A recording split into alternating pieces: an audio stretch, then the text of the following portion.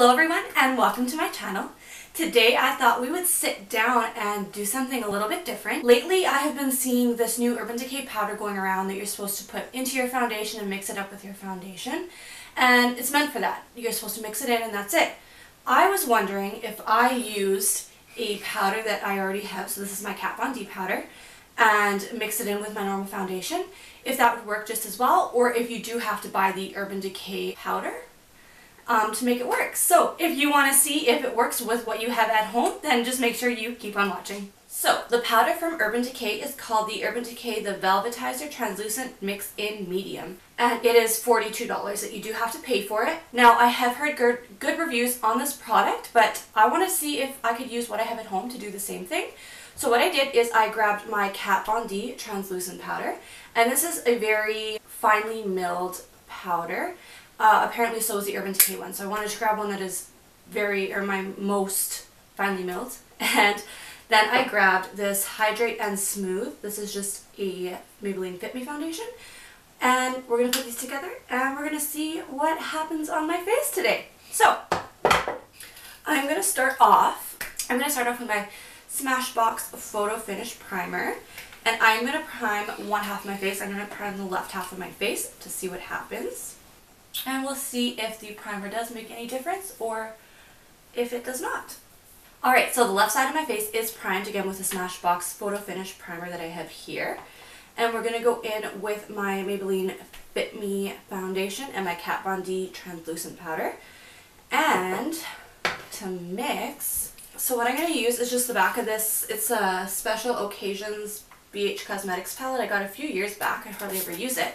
But I'm going to use the back of this palette just to mix everything together. So I'm going in with my Maybelline Fit Me Foundation. This is the Hydrate and Smooth Formula, and this is in the shade 235 Pure Beige. I picked this up because I have been a little bit darker lately with being out in the sun. So I just dumped about, if you can see, this much just on my palette. Now what I'm going to do is just start with dumping just some of the Kat Von D just into this lid. And I'm just going to go ahead and dump that in there. Okay, so we'll start with about this much, if you can see, of the powder. And I'm just going to grab a brush, just a eyeshadow brush, and just mix that all together.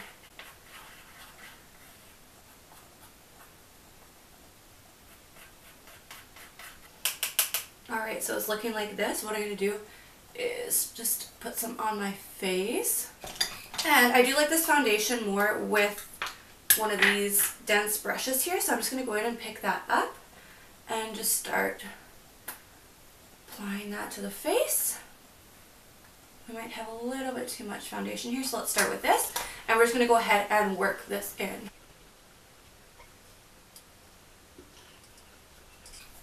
Okay, so first thing I noticed is this foundation matched me yesterday, and already, if you can see, I guess it does match my arms, but it is, I think, maybe oxidizing a little bit on me with this powder in it. But it definitely is giving this foundation a more full coverage than it is without the powder. So far I would say if you want a more full coverage foundation, or if you have a fake foundation and you're going out one night or something and you want something a little bit more full coverage, this might be a good option for you. This is looking really almost orange though on me, very Oompa Loompa. So hopefully we can fix that just with some concealer after. And just make sure whenever something's too dark on you, just blend it all the way down your neck. One thing I was curious to see is, because this is why I picked this foundation is because this is the Hydrate one, so it's supposed to be kind of dewy, kind of luminous. I wanted to see if putting the translucent powder maybe made it some more matte, but so far I don't think it is. It's still looking pretty luminous, pretty dewy.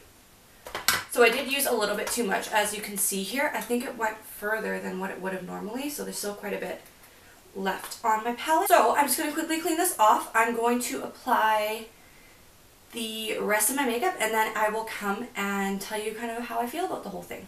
One thing to note as well, right back here, is I don't find that the foundation applied any differently with the prime side compared to the not prime side, so far anyways. But again, I'll come back and we'll check in and see how everything's sat over top and go from there. Alright, so I've applied the rest of my makeup on my face. I did take a video. I recorded it, so this will be up as a tutorial.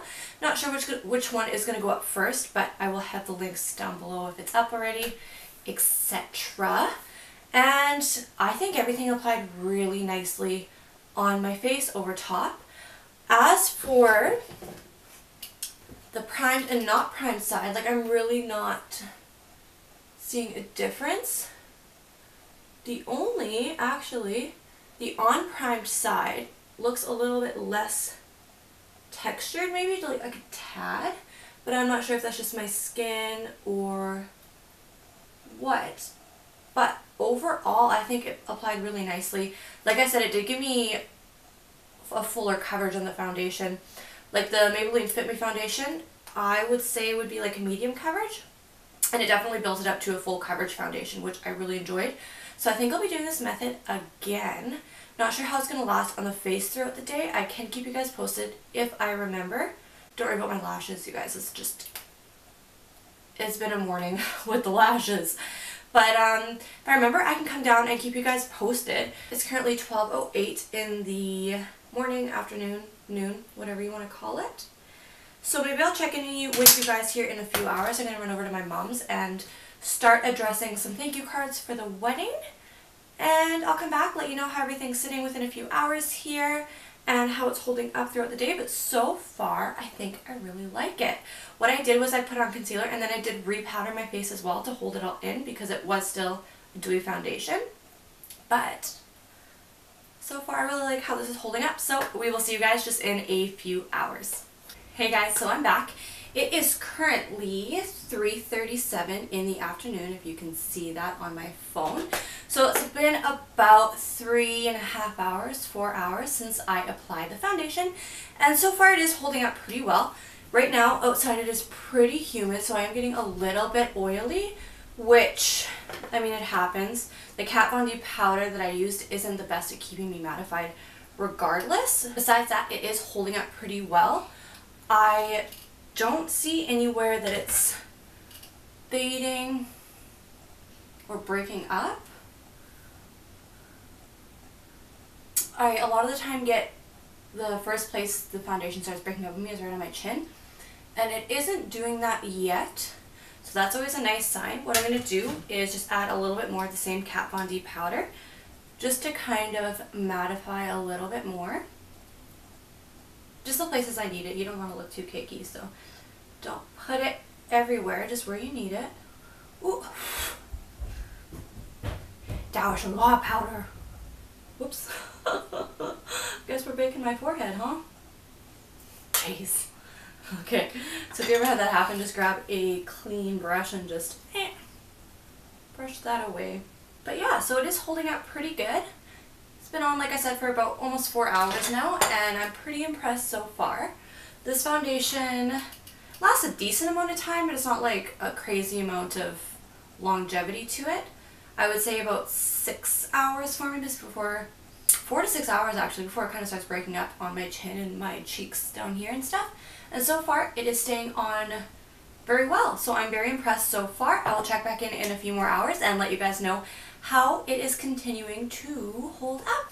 Alright everyone, I am back, I think for the last time this evening. It is currently 5:48 in the evening, so I'm about to take off my makeup probably in the next little bit or so. So I thought I'd come do my last check-in. So far, I think the foundation has held up very well.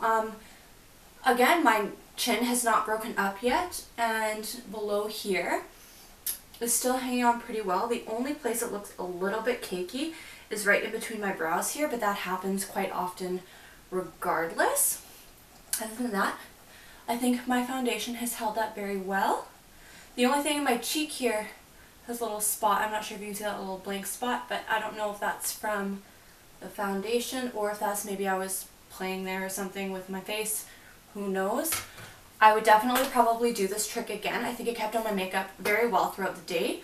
I don't know if I do it all the time since it is an extra step. I mean, nobody needs that on a daily basis, but I would definitely do this for some special occasions, or if I need my makeup to last a little bit longer. Definitely do the step again. Do I think you need to go ahead and buy the Urban Decay, the new setting powder? I don't think so. I think if you have a powder that is finely milled enough and you added it in, try it out. The Kat Von D one I think worked quite well. Now I can't say that the Urban Decay one maybe works better. I haven't tried it. I'm not sure. But I don't think you need to buy it. I really don't. I think if you have another powder sitting at home, I think it would definitely do the trick. If you want a more coverage foundation, if you want your foundation more highly covered foundation. I can't talk. If you want a foundation that has more coverage in it, I think this will do the trick for you guys, just like so. So I really hope you enjoyed the review. If you did, make sure you hit that subscribe button down below. Otherwise, we will see you guys in my next video. Thanks for watching. Bye guys.